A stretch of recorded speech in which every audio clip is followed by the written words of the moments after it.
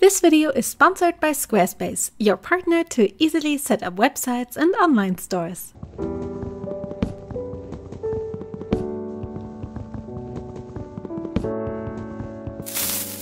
Oh no! Hey there, it's me Elisa, and in today's video I will be stepping completely out of my comfort zone. A while ago I made a poll on my community tab about some future projects that you guys would like to see. And y'all voted for the Minecraft Creeper doll. Because of the unique aesthetics of Minecraft being so different than what I usually do, this will be a big challenge for me. So without further ado, let's get right into it. I beat the Ender Dragon! Let's go! Let's freaking go! Oh my god, you actually beat the Ender Dragon! So, when thinking about what doll base I would want to use for such a project, I came across this 3D printable doll on Etsy. I love the proportions and the cartoony look of it so much, so I bought it and gave Blue Pixie some instructions to change the face and give the doll some human feet. As always, she did absolute magic and delivered an amazing creeper-like face.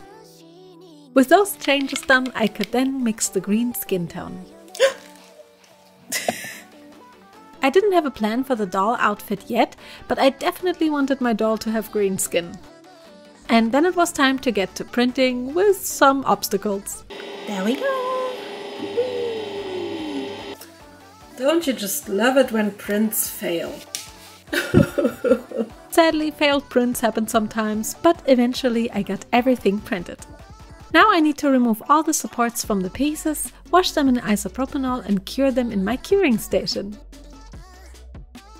Curing is essential to get rid of all the gooey stickiness of the resin pieces. All done, let's see all the pieces. I always love seeing all the doll parts spread out on my workspace. The green turned out so nice as well, and I'm stoked to assemble this doll now. Let's see how she looks all together.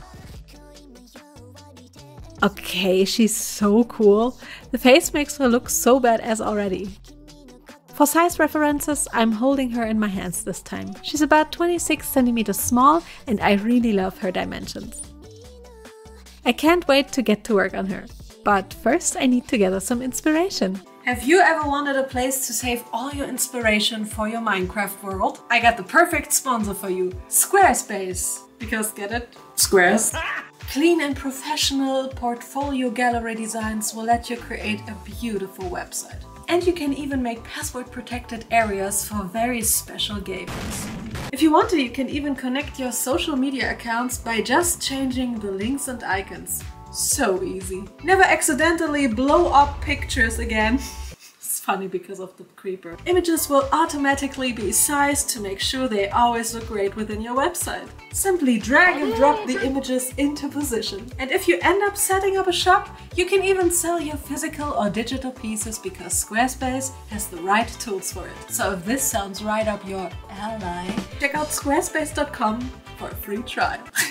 And when you're ready to launch, go to squarespace.com/moonlightjewel to save 10% of your first purchase of a domain or website using my code MoonlightJewel. That's squarespace.com/moonlightjewel, code MoonlightJewel. Thank you again, Squarespace, for sponsoring this video, and now let's get back to mining. So, while searching for inspiration, I came across this amazing artwork from Parallel, and I knew I wanted to make a doll inspired by this. So I reached out to them and asked them if they were okay with that idea. They said yes, so let's start on the outfit right away. I will first make the top. For that I made a grey pixel pattern and printed it on some white printable fabric vinyl. I printed the exact shape of the pattern piece already and cut it out roughly with my scissors to see how much fabric I will need for it, and also cut out the fabric roughly. Okay, I cut this out exactly now, and when the press is hot I will peel it off and put it on the fabric, and then iron it on. This printable vinyl is a peel-off vinyl, so you peel off the layer you printed your design on and then iron it onto the fabric, protecting it with some baking paper. You then wait for it to cool down and peel off the paper and have a perfect print. But we will need some more prints, so I cut out some white fabric vinyl, tried to weed out the smallest letters I have ever cut and placed them on the fabric piece and iron them on. Now I can finally cut out the actual pattern piece with some seam allowance. I cut some notches into the seam allowance along the neckline and later armholes, so I can more easily glue around the seam with my trusty Uhu glue stick. After gluing around the neckline and armhole seams, I can then fold together the side seams and sew them together finished sides in. Such small pieces I like to sew with paper to prevent the machine from eating the fabric. I then just rip off the paper after sewing and have a nice seam. Side seams done, now we can glue around the bottom seam allowance with my Uhu glue. I carefully fold it around to make sure it's nice and even. And with a little velcro added in the back, the top is done, and I'm happy that the pixel print turned out this nice and that the small letters were cuttable on the Cricut because I think it's such a cool detail. On to the shorts. For those, I cut out the pattern pieces from black denim-like fabric and will first glue around the pocket opening. I cut it in notches and use my Uhu glue to secure it. And after that I'm going to top stitch them just 1 millimeter from the edge for a clean finish. Now I take my pocket bags, place them underneath the pocket opening like this and secure them here and here with a couple of stitches. That looks neat! I then take some glue and glue down the pocket bag so we have some actual little pockets.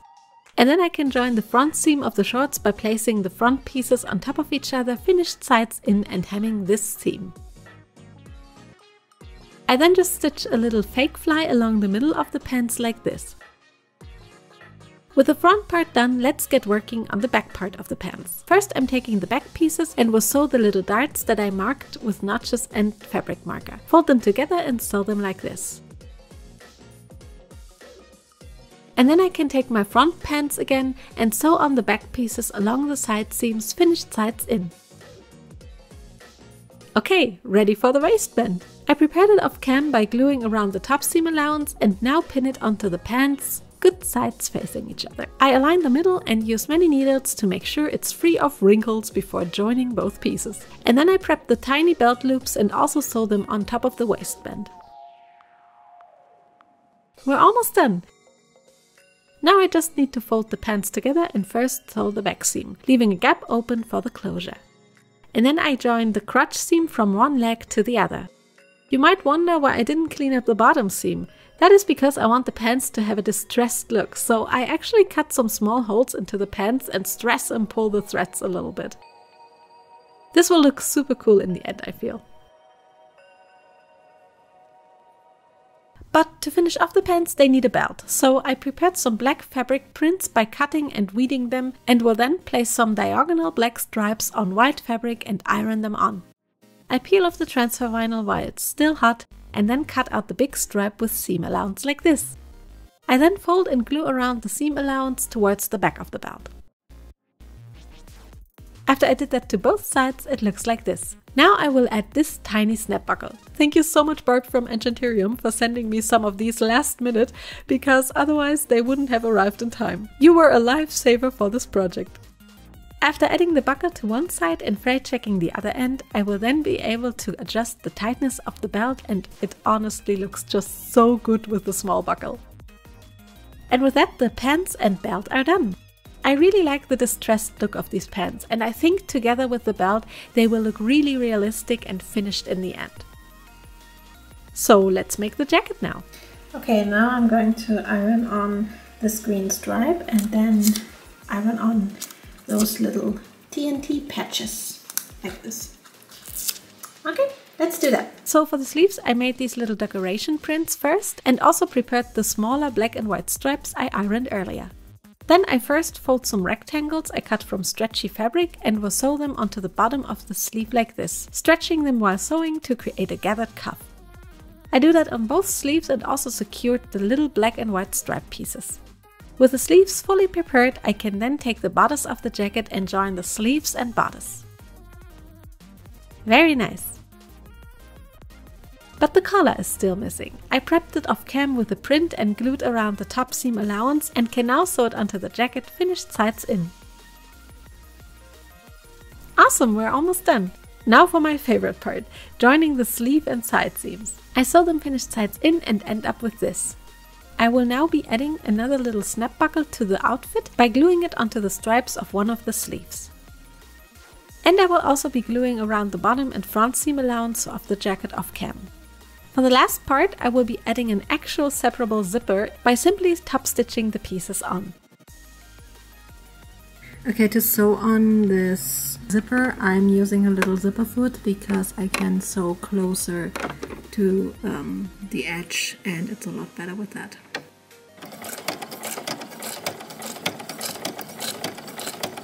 Yes, I'm filming with one hand and sewing with the other. This is hard. But you guys can see how close I can sew with this. It's really nice. And with the zipper attached to the jacket is done, and I really like the over-dimensional zipper. It fits the big hands, head and feet of the doll and almost makes her look cute. Upon further inspection of the artwork, you might notice a little fanny pack, so let's make that too. The first thing I'm doing here is also adding a little print that simply states what creepers like to do. I then just cut a little slit into the back like this and will glue around the seam allowances of this slit first. I use my Uhu glue and carefully fold around the small pieces first and then the longer seam allowances. I end up with a gap like this and can now place a zipper right into the gap, top stitch it in and shorten it. I also made some loops with rings for the strap later on and secured them before placing on the back side of the bag and completely sew it on, finished sides in. Turned inside out, it looks like this, and it has an actual functioning zipper. It is technically completely unnecessary to make the bag like this, but hey, why not, I guess. Now I just needed to add a strap with a little snap buckle again and the bag is done. I really like how it looks and you can easily put it on the doll with the little buckle. Guess my creeper can pack some TNT now.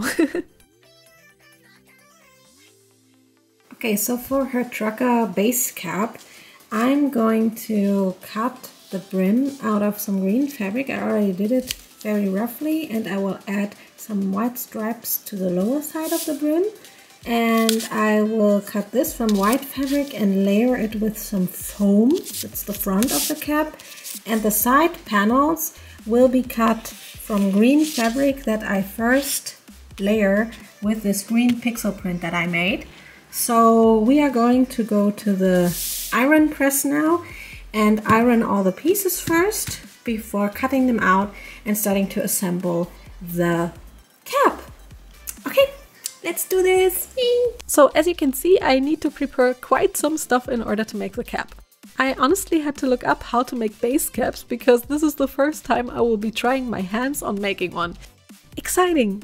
Since the back of the cap will be made from green pixel fabric, I'm going to iron that onto some green fabric using the peel-off printable fabric vinyl again.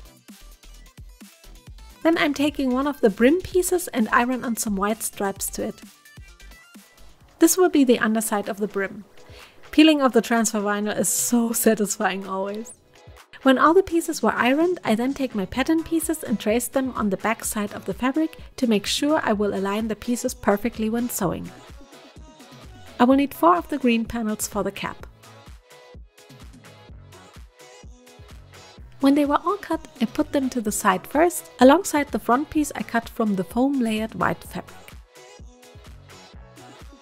Then I'm taking the brim and will first place the finished sides towards the inside and sew them together along the outer line that I marked on the inside of the fabric.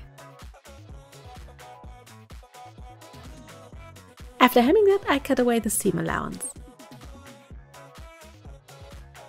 Then I can fold the pieces inside out. I already cut a brim from some thick cardstock and will now insert it into the fabric brim and clip it in place, folding the seam slightly towards the underside of the brim. I then very carefully stitch along the inside seam as close to the brim as possible with my zipper foot. This was a bit tricky, but it looks so good. I can now cut away the excess fabric and just leave a seam allowance. With the brim done, let's assemble the cap. First I take 2 green panels and will join them together like this. For more stability, I also top stitch down the seam allowances to each side and also joined the other 2 green panels. Now I can join both pieces like this and end up with something that almost looks like a cap. I then simply need my front panel and first sew the dart like this. And after that it is finally time to join the front panel and the back side of the cap. This was really tricky to sew, but it worked, and after top stitching the seam allowances it looked like this. Now I am gluing around the seam allowances of the cap with my best buddy, the Uhu Alleskleber. Whoa! Yankee with no brim! Time to attach the brim. I cut the seam allowances into little pieces, spread some glue on it and then carefully glue it into the cap. I tried to push the cap over the seam of the brim so you won't be able to see it. Oh my god, this looks so cool already! To enhance the bottom seam, I then take some thick interfacing and iron it to the inside of the cap. It would have probably been easier with a smaller iron, but I only have this big one, so I had to be careful. It looked nice and clean afterwards, and with that I could finally add the creeper face. I simply ironed it on with my iron this time and it worked just fine. Then I just added some final touches like the stripe print and some rings to the brim, and for the last piece I cured a little resin drop under my UV lamp, painted it green with some acrylic paint and then glued it on top of the cap like this. And with that the cap is done, and I think it turned out really nice for the first Basecap / trucker cap that I have ever made. Almost looks like Minecraft merch.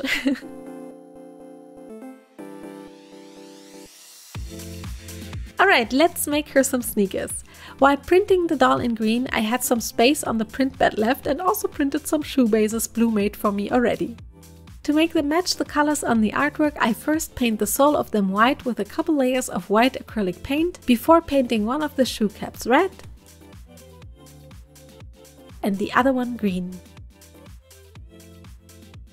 When they were both dry, they looked like this, and now I can proceed with the shoes. First I cut the tongues from green and red fabric and ironed on the little patch with the creeper face to them. I then made some more of the grey pixel fabric and enhanced it with some interfacing. I then continue and trace my shoe pieces onto the backside of the fabric and cut them out. Now I place them together good sides in and sew the back seam of the shoe and top stitch down the seam allowances flat. Then I take the tongues of the shoes, spread some Uhu glue on them and glue the tongues to the shoe bases like this. I hold them in place until the glue is tacky enough and let them dry for a bit. And of course I do the same to the other shoe. I made some fake shoelaces off cam already and placed them onto one of the shoes to my liking like this, and now just have to glue them in place. These won't be actual working shoelaces, but they will look real. Making these weird crafty things is always so much fun to me for some reason. I will now glue some red laces to the green shoe as well and end up with this. Now we can finally take the pixel pieces and glue on a grey heel piece I made from some ironed on grey fabric vinyl. I let that dry and then cut a zigzag along the bottom of the shoe like this. To glue them into shape, I prepared a cardboard sole and will now first glue the center of the shoe piece to the center back of the sole. I let that dry a bit and then can fold it slowly into shape. And then I glue around the sides one at a time. This step is really finicky, so really take your time, because the cleaner you make this, the better the shoe will look. When everything was dry, I then melt down the fabric a little bit with my iron to make it a little flatter. That should work.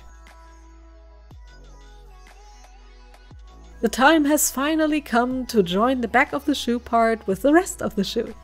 I again use Uhu glue because I like that it gives you a bit of work time, but hot glue should also work if you're a pro. To make an actual closure for the shoe, I prepared this little snap buckle again and glue the sides of the straps to the shoe like this. This was easier to do while putting the shoe onto the doll.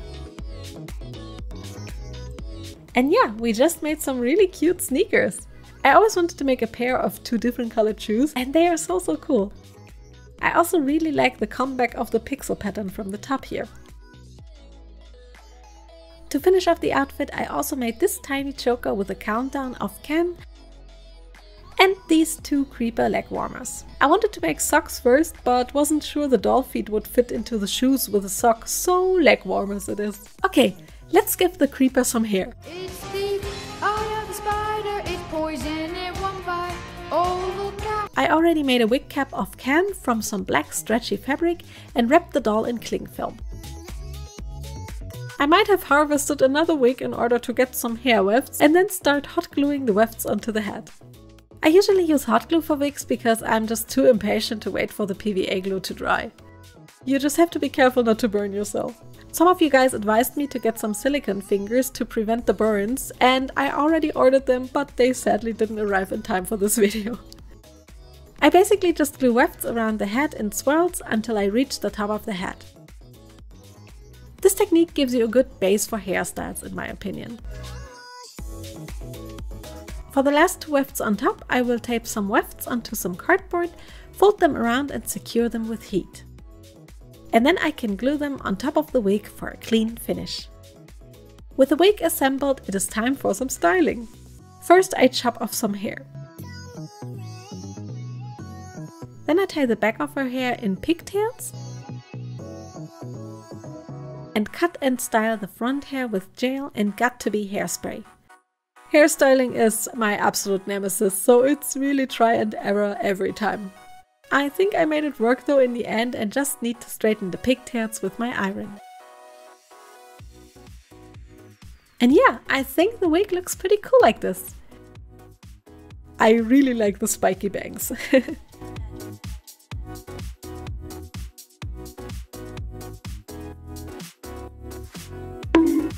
Oh my gosh, I'm sweating. Oh my god! Run! So before we finish up the doll, I kind of had the idea that my creeper doll lives inside an actual Minecraft creeper. So let's build one. For this, my dad was so sweet to help me. I made the blueprint and he cut out all the panels from PVC sheets. After that, we took some special PVC plastic glue that is like super glue and joined the panels that belong together. We glued it with the help of a 90 degrees angle piece to align them perfectly. It looks like a desk. They, however, needed to harden completely for 24 hours, so we taped all the glued edges and had to wait. So for the door we are going to duct tape it like this so it's closable. Instead of an actual hinge, we did the unhinged easy solution to just use duct tape. It will work just fine. Yep, see? Perfect. Here I just put the pieces together to see how it will look like in the end. Ah. Okay, so all the Creeper pieces are done and now I'm going to remove the protective vinyl and then print out all the panels to glue them onto the Creeper so that it looks like a Creeper and not like a desk and some cubes.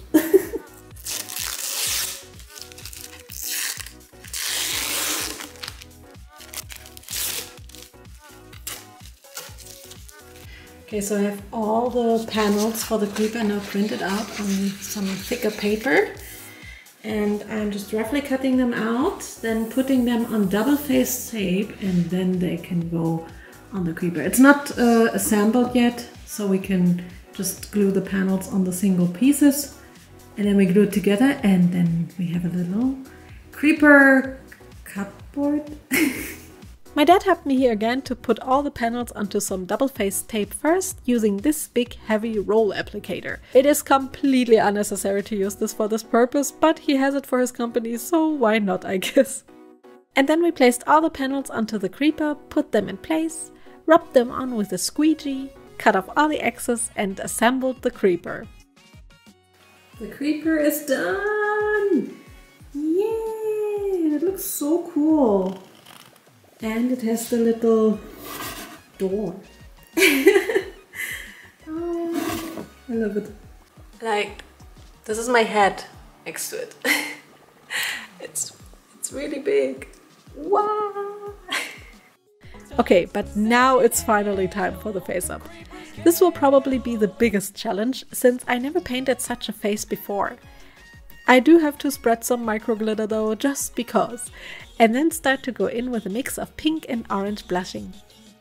I don't want to go overboard with this, but the face definitely needs a bit of depth. I also add a bit of blushing to the forehead and nose area and blend it a little occasionally with a Q-tip. When I'm satisfied with the blushing, I can then start sketching out the eyelines. I use my detail pencil for that and map them out.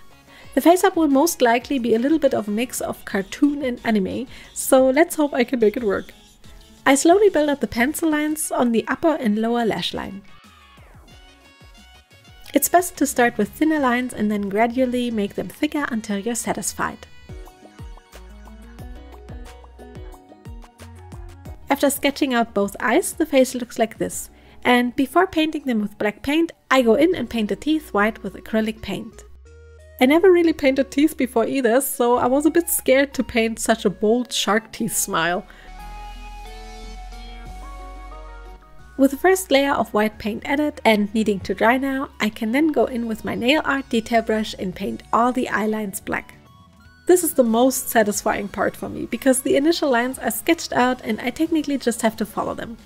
Easier said than done, but oddly satisfying nonetheless. After lining all the eye lines, I also fill in the eyebrows with black. I make them look more cartoony this time and won't add any single hairlines or so. It looks so clean, I love it. And for some more dimension, I will add a couple of thin white lines underneath the eyebrows, the upper lash line and the lower lash line.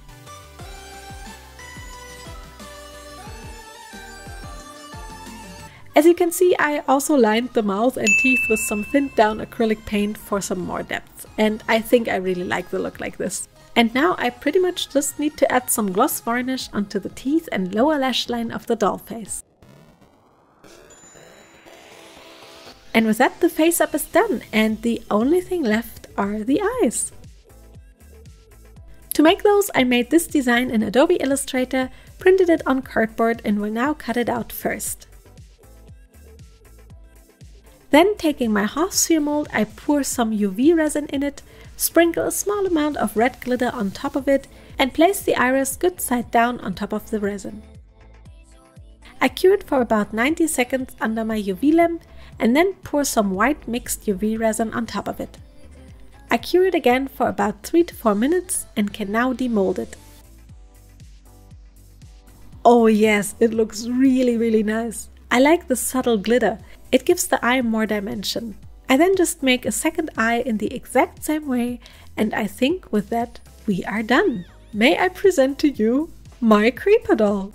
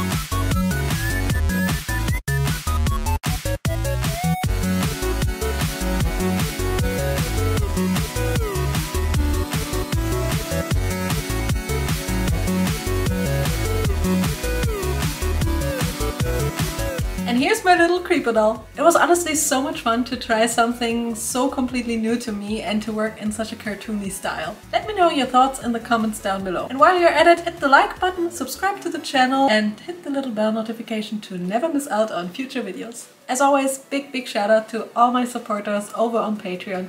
You guys are true heroes. Thank you guys so much for watching. See you in the next video and have a beautiful creative mode. Bye! Oh man!